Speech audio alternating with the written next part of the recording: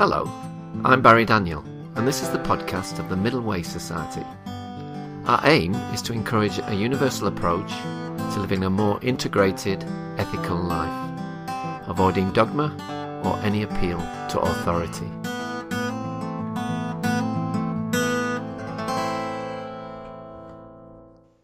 My guest today is Elliot Aronson, one of the most distinguished social psychologists in the world.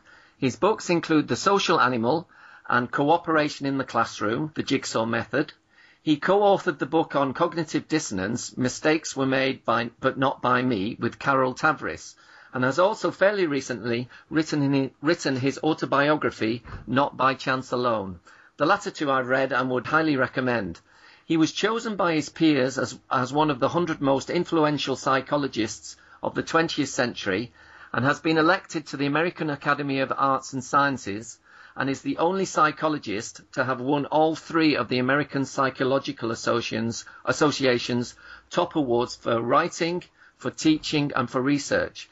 He's here to talk to us today a little bit about his life and the theory of cognitive dissonance. Hello, Elliot. Welcome to the MWS Podcast. Hi, Barry. Good to be with you. Okay, well, maybe could we start off by you telling us a little bit about your early life and background? Well, yeah, sure. I was born in 1932, right at the height of the Great Economic Depression of the 1930s, and my family was very poor. My father was uneducated. He was an immigrant from Russia, and had a very marginal education. I think he went to school for about 5 years, and was a peddler, sold socks and underwear. And then when the Depression hit, he had a small store that he lost, and he was unemployed for a long time. So we were in great poverty, and intellectually as well as financially. I don't remember that we had any books in the house.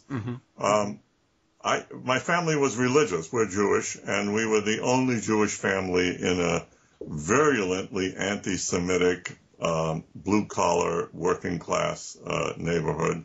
And my parents wanted me to go to Hebrew school, which I did after regular school every day, 4 days a week. And in this anti-Semitic neighborhood, coming home from Hebrew school in the dark in the evening was a bit of an adventure always, because I would be harassed and sometimes beaten up by gangs of kids shouting anti-Semitic slogans. And that's indeed one of my earliest memories it's sort of social psychological memories is after one of these beatings. I remember sitting on a curbstone, nursing a bloody nose and a cut lip, and asking myself why these kids hated me so much when they didn't even know me. Yeah. And asking myself, gee, if they got to know me better and realized that I was rather a sweet, shy little boy, harmless, would they get to like me? And if they got to like me more, would they then hate other Jews less than they did? Yeah. And I didn't realize it at the time, of course, but these were incredibly important social psychological questions. Yeah. Would I be right in saying that you first came across social psychology somewhat inadvertently? Yes. First of all, going to college was almost an accident. I wasn't a very good student in high school. I was, sort of a B-minus student around the middle of my class, and I wasn't thinking very much of college. But Brandeis University had just opened its doors. It just began a couple of years earlier, and they were looking for students, and I did very well on the SAT exams, which were a prerequisite. So in spite of the fact that I had mediocre grades, they not only admitted me, but gave me a work-study scholarship, which was the only way that I could have gone to college. Now, my father died when I was 17 years old, and we were in debt. And But my father did encourage me to go to college, but before he died, but he thought I should do something practical. So I was majoring in economics because that seemed like since we were in poverty, it seemed like a practical thing to major in. But quite by accident, I wandered into a classroom being taught by Abraham Maslow in introductory psychology. I did it because I was having coffee with an attractive fellow student, a young woman that I was interested in romantically, and since she had to go to class, I sort of went with her to her class. Sitting in the back of the room, and I learned, and Maslow was lecturing on prejudice, and he was raising the same questions that I had asked myself when I was sitting on that curbstone, like what causes prejudice, can it be overcome by experience, and things of that sort. And for the first time in my life, I realized that there was a science of social psychology that one could actually study and maybe find some of the answers to these questions. So I immediately changed my major from economics to psychology and became a protege of Maslow's. Okay, and then you also say in your book that Maslow helped you to become an optimist in a sense. How did he do that? Well, Maslow had a very positive view of human nature and its perfectibility.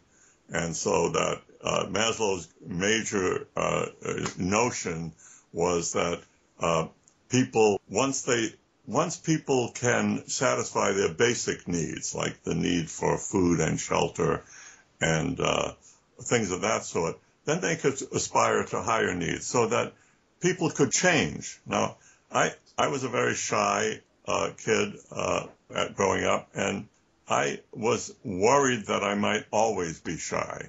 But Maslow's notion of that you can pull yourself up by your own bootstraps, that you can change, that you can grow, that you can become, with hard work and keeping your eye on the ball, living in the present, enjoying the present, but moving toward becoming who you want to be, was his basic message. And I embraced that very vigorously. It just made me realize that I didn't have to be what I thought I was. I could become better, more interesting, more exciting, less shy, etc. And that was a very important message for me.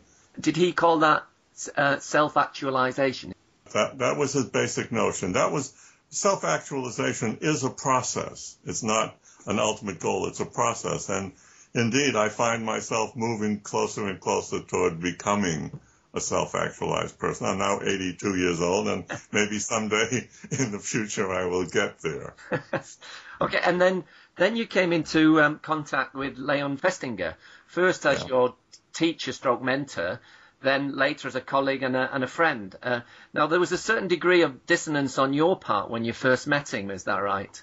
Oh, yeah. Leon Festinger had a reputation, well-deserved, for being both a genius and a very difficult person. He was, one could almost say, a nasty person. He was an angry young man. He was 39 years old when I met him. He was a professor, already an eminent professor at 39. I was a brand new first-year graduate student. And he had a reputation, and his reputation for nastiness was a little frightening and almost made me decline to enter his seminar. But I entered it, and I'll tell you a little, my favorite Festinger anecdote. He assigned a term paper in that seminar. In the seminar, I saw he was absolutely brilliant. I mean, I've known an awful lot of people in my life. I've been hanging around universities for over 60 years, and I've known a lot of very, very smart people. Some were my professors, some were my colleagues, some were my students.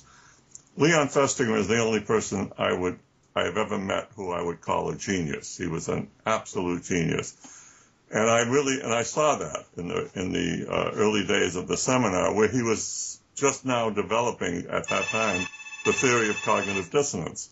But he was also nasty. He assigned a term paper, and I wrote the paper and handed it in.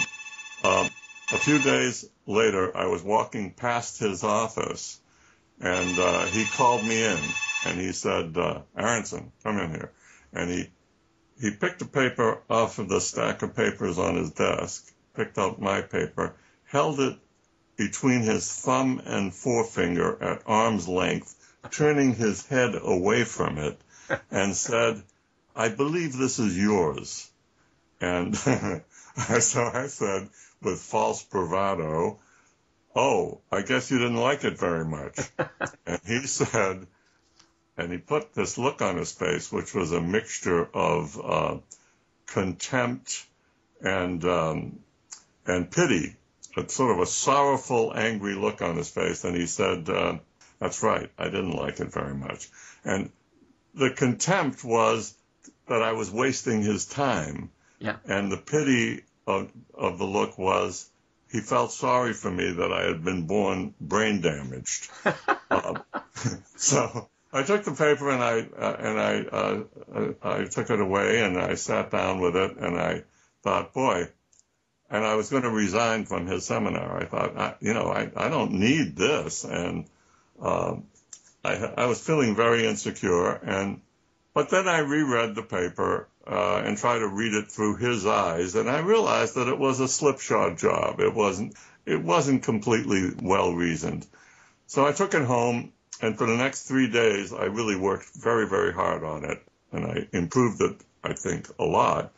Then I brought it back to him, put it on his desk, and I said, you might like this better. And then I went back to a room where I had a desk, where a lot of the graduate students had a desk. And I sat there, and to his great credit, he must have dropped whatever he was doing and read the paper, because he came into where I was sitting, sat down on the edge of my desk, put the paper in front of me, put his hand on my shoulder and said, now this is worth criticizing. Wow. It was a great statement. This is worth criticizing. And it stayed with me for 60 years, because it's absolutely right. If the most precious gift he could give me was his time, and that's what he gave me at that point. At that moment, he said, okay, you're meeting me halfway. You're doing the best you can. Now I can work with you. Yeah. And that opened the door to a relationship that was extremely important, a warm friendship, a mentoring relationship. He taught me a great deal, and we became very close friends. Well, what a wonderful story, Elliot. He made a famous prediction, didn't he, about a religious sect that were themselves making a prediction. The group got their prediction woefully wrong, but his, however, proved correct about the group, and thus, in a way, establishing a cognitive dissonance theory. Could you tell us a little bit more about that? Oh, yeah. His first big, almost one could say a field experiment, there was a group that was predicting the end of the world. And they said this was a group that existed near Chicago, Illinois. And they were saying that the world was going to end on a particular date. And just before it ended, a spaceship was going to drop down into the yard of the leader of this sect and rescue a ship from outer space. Everyone would board that ship, everybody who belonged to that sect, and it would whisk them away to another planet, and then the Earth would be destroyed. And it was supposed to come at midnight on a particular date. What Festinger and a couple of his colleagues infiltrated the group because they wanted to see what would happen if the world didn't come to an end. And so they infiltrated the group, and there it was. Midnight came and passed. They were waiting out in the yard for the spaceship. And at first they looked at their watches, and they thought maybe their watches were wrong, maybe their watches were a little small. But after a couple of hours, they realized that the spaceship wasn't coming, and they looked very depressed. Now, this is a group, by the way, that they really believed that they would be whisked into outer space. They quit their jobs. They gave away their cars, their homes, everything, because who needs a car in outer space, and who needs money? But then what they did to reduce the dissonance of having given away all this stuff and having committed themselves to this belief, they then developed the belief that it was because of their devout piety and their prayers that they had actually saved the world from being destroyed. Mm-hmm. And then, so Festinger's prediction was that they would then begin to proselytize, because now they really believed with great thoroughness that their belief was correct. Not that the earth would be destroyed, but that their prayers actually saved the world, so that they now wanted everybody to join. So for the first time, they began to actively proselytize new members. Yeah. That was his prediction. Their prediction failed. His prediction succeeded. Okay. So then what is dissonance theory? Well, dissonance theory, as Festinger originally stated it, is that if a person holds two cognitions, ideas or attitudes, that taken together, the one is the opposite of the other. Yep. It creates cognitive dissonance, which is painful, and that people will try to reduce the dissonance either by changing one or both cognitions to bring them closer together, or by denying that one exists, or anything like that. Very simple theory, very powerful, very powerful. Could you give an example? I think the popular example is one of smoking, isn't it? The one that he gives is about smoking. Like if a person smokes 2 packs of cigarettes a day, and then learns that smoking causes cancer and shortens life, and he tries to quit smoking but can't quit. So the cognition, I'm smoking 2 packs of cigarettes a day, is dissonant with the cognition that's going to cause my painful death. And how do you reduce that dissonance? Well, you try to convince yourself that the evidence linking smoking to cancer is correlational, and it's really, there are. And what about my Uncle Charlie, who's 89 years old and has been smoking 3 packs a day all his life, and he's still alive? Or I would rather die a little bit early and still have a lovely debonair life, and or that obesity is a problem and smoking keeps me from becoming obese. And there are all kinds of justifications for smoking that one can add that would reduce the dissonance between those two very powerful cognitions. Yeah, but then you then took cognitive dissonance theory a stage further by arguably saying this is not just a cognitive theory, just two ideas clashing in the mind. Dissonance is especially painful and difficult when the conflict involves a clash with some important self-concept or ego identification, such as I'm kind, I'm ethical, I'm clever, I'm reliable, etc. Given the choice between this identification and the evidence, we then tend to dismiss the evidence. Is that right?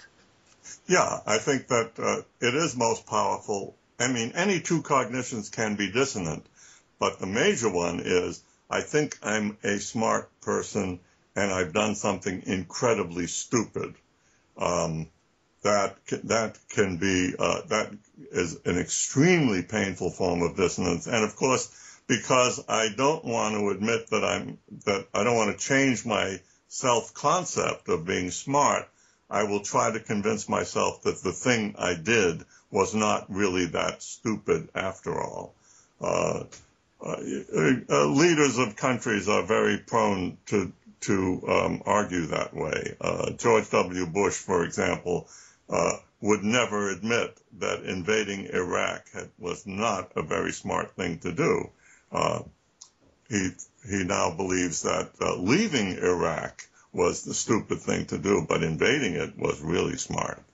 And that it's very interesting to watch politicians do that dance, because when they invaded Iraq, when Bush ordered an invasion of Iraq, believing fully, I believe, he believed that Saddam Hussein had weapons of mass destruction. And then when they couldn't find any, he kept saying, oh, they're there all right. Iraq's a big country. We'll eventually find them. And when months and months went by and they didn't find them, then he reduced dissonance by saying, well, but we got rid of a bad guy. Yeah. He's a bad guy anyway, and it was good to get rid of him. Yeah. And then and now we see what's going on there, which would be very, very hard to reduce. Yeah.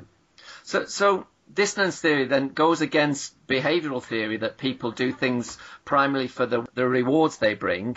The economist view that people generally make rational decisions, and this psychoanalyst view that acting aggressively gets rid of aggressive impulses.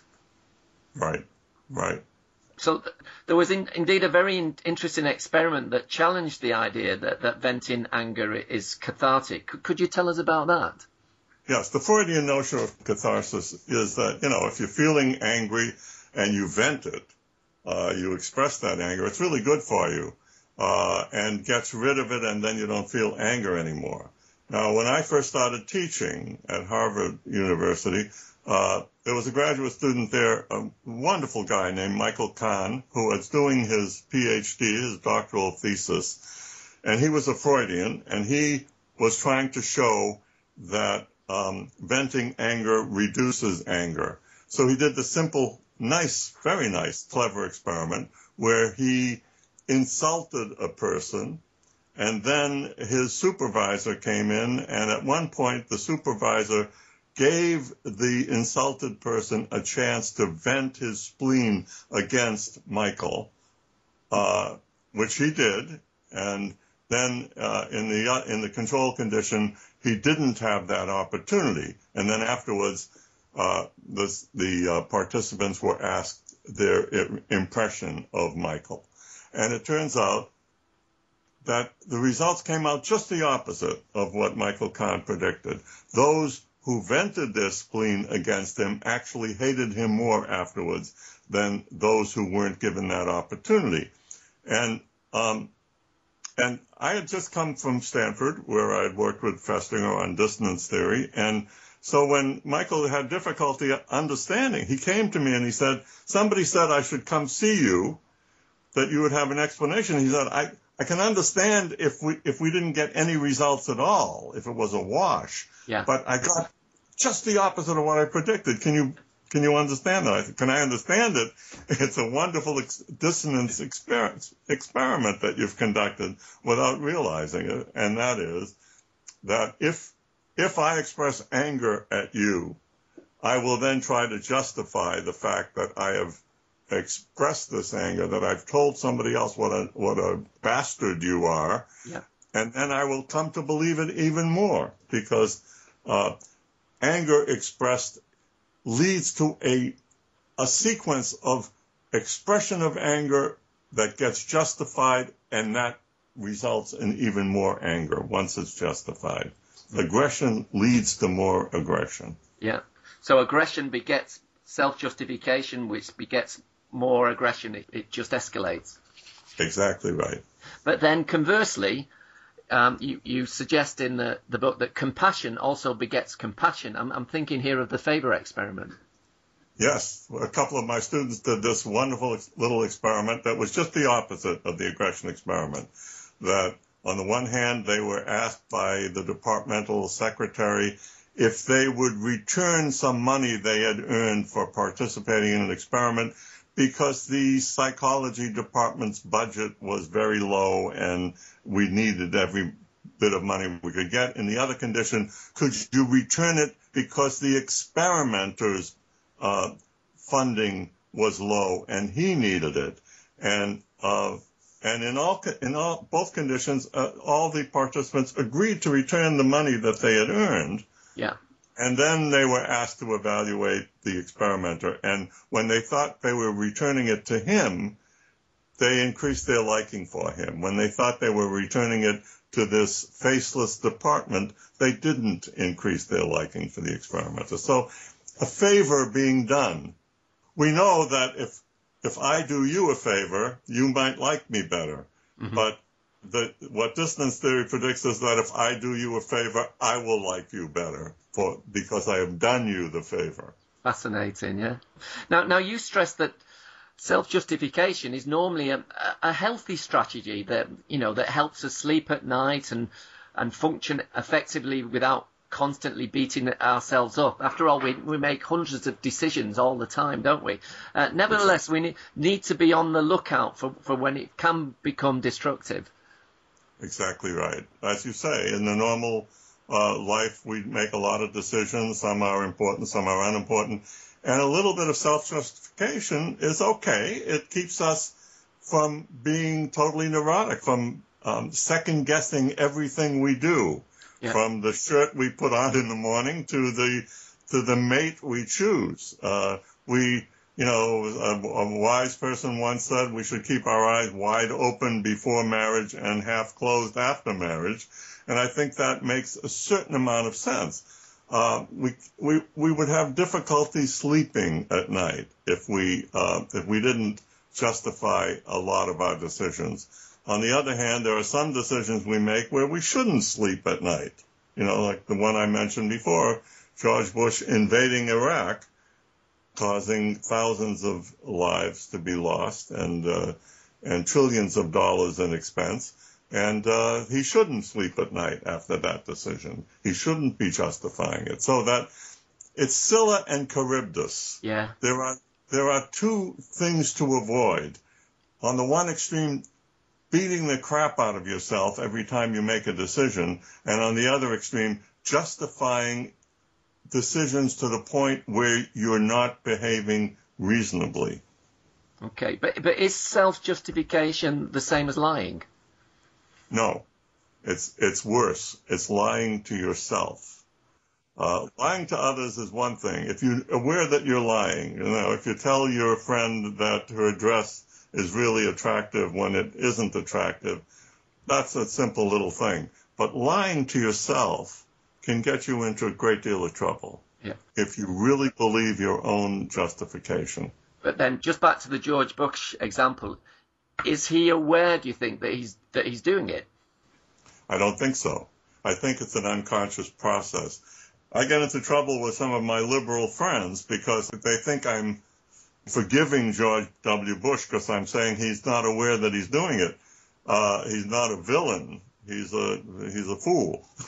And the reason for that is, as I mentioned before, if he were simply trying to deceive the American people and was conscious of that, he wouldn't have used weapons of mass destruction as his excuse for invading Iraq, because sooner or later we will learn that there are no weapons of mass destruction.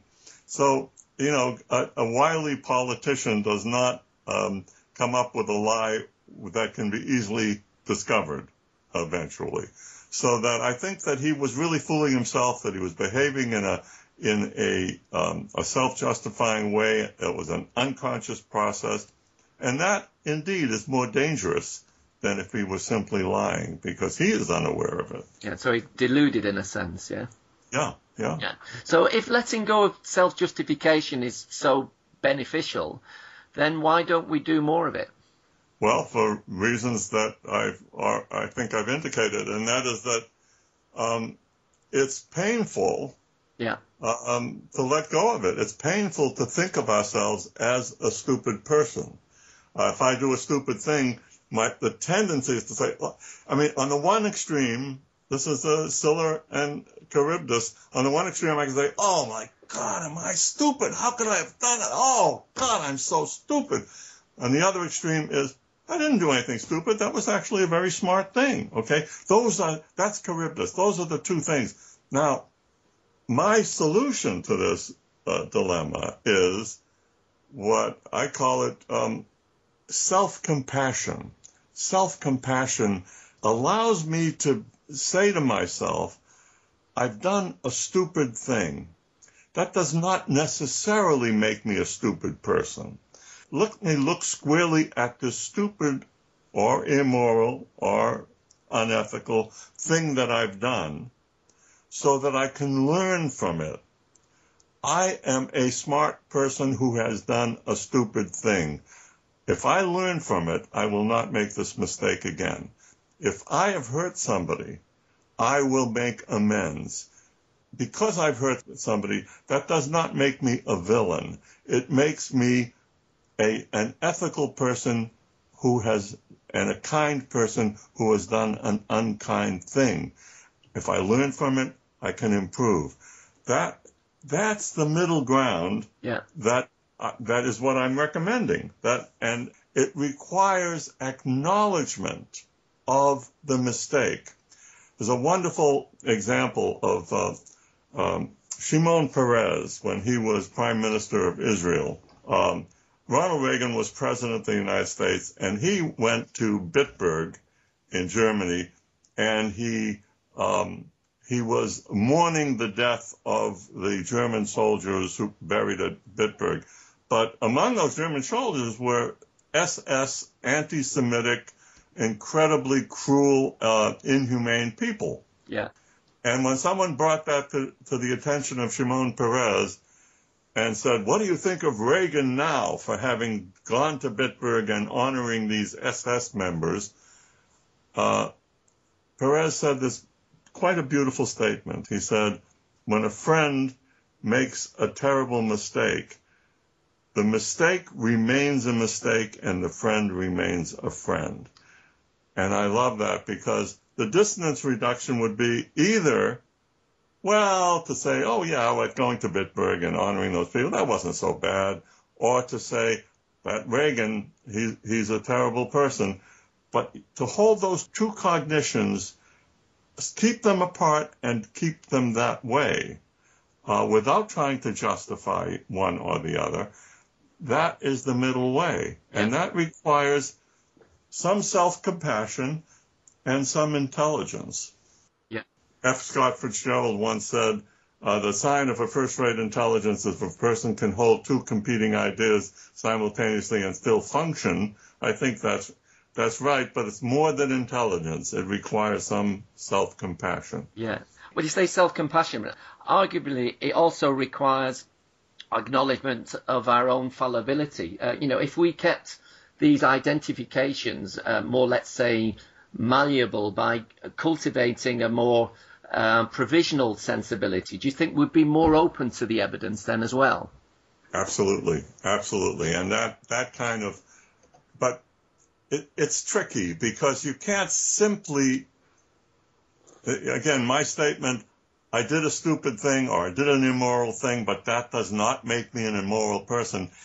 That could be simply another justification unless you take it very, very seriously. Yeah. It's also about being honest with yourself. Yes.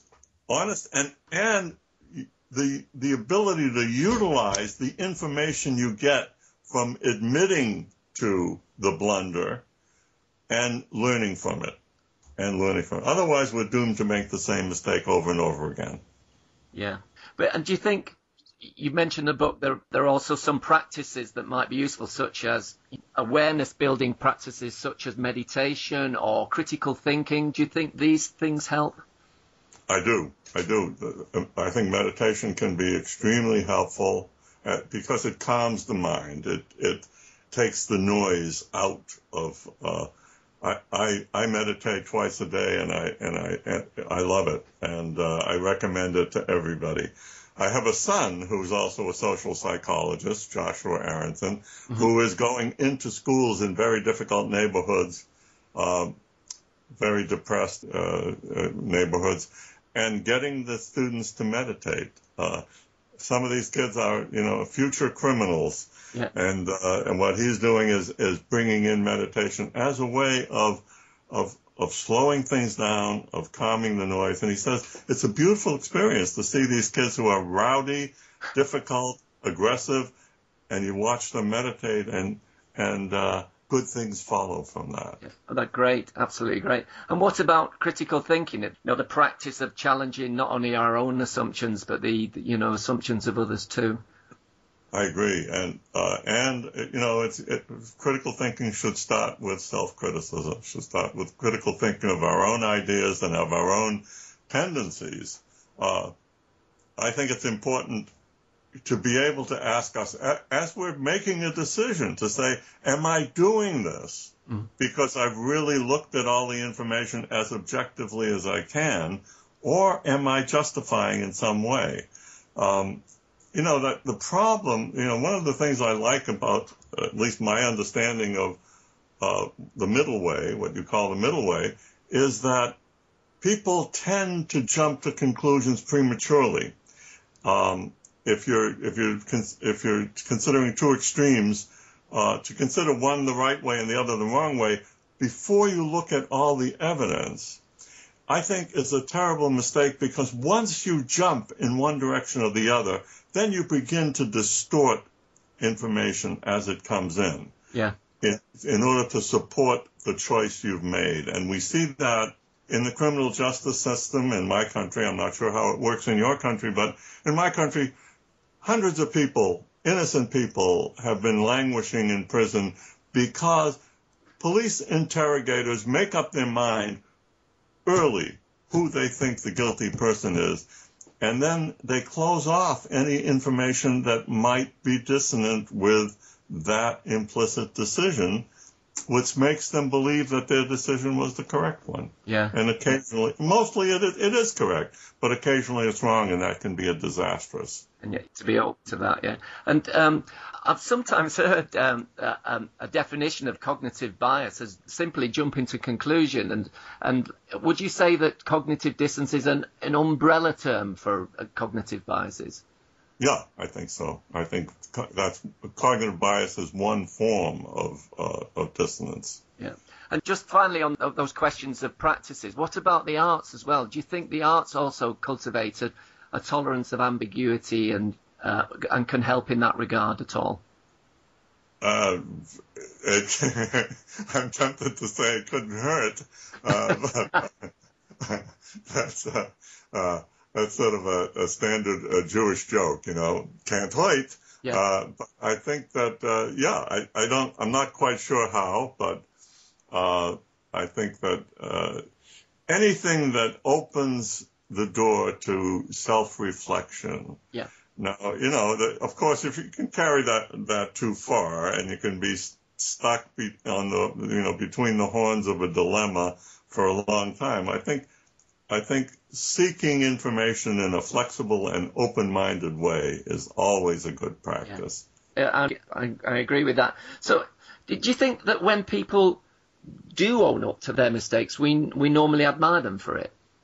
I think we do, but we don't quite realize it. You see, and that's that. I'm thinking now of John F. Kennedy when he was president of the United States. He had just come into office in 1960, and immediately did one of the great blunders up until that time that our country made, the Bay of Pigs invasion, when they invaded Cuba, when he sponsored an invasion of Cuba, which was an absolute disaster. And afterwards, he took full responsibility for it. And the Gallup poll, his ratings of popularity increased immediately afterwards. It's a stunning example of showing fallibility and owning up to having made a mistake is a very, very good thing, even politically.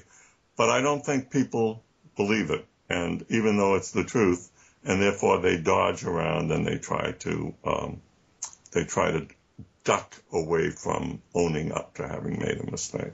I sometimes think societal pressure plays a part, because I think certainly in American culture and to a large extent British culture too, mistakes are seen as a bad thing.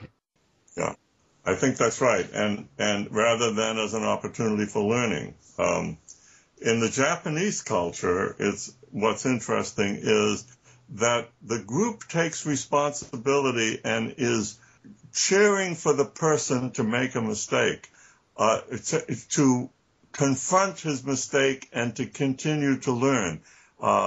We find that when Americans go over to Japan to investigate classroom experiences, they often find that a person who makes a mistake is encouraged to go on, and it becomes part of the group process to not punish the person for making a mistake, but to see the mistake as a step toward learning the solution. Yeah, Oh, that makes sense. Okay, well, my last question, Elliot. I think you've pretty much answered this, but I don't know if you want to add anything. What is your understanding of the middle way, and how it might relate to what we've been talking about today?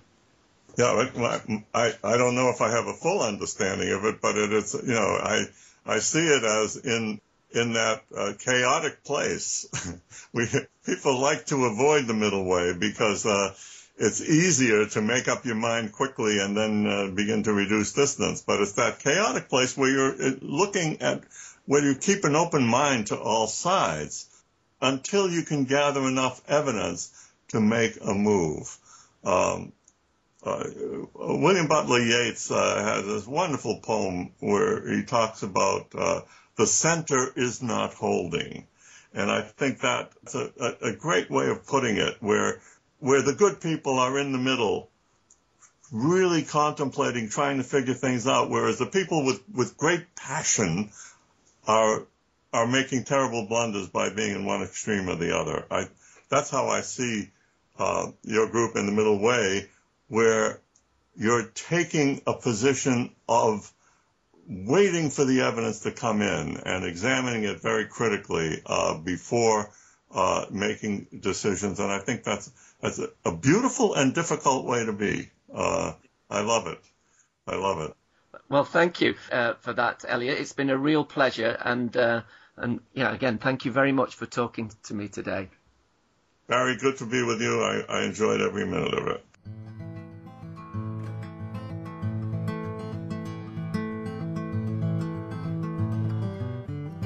You can find out more about middle way philosophy at www.middlewaysociety.org.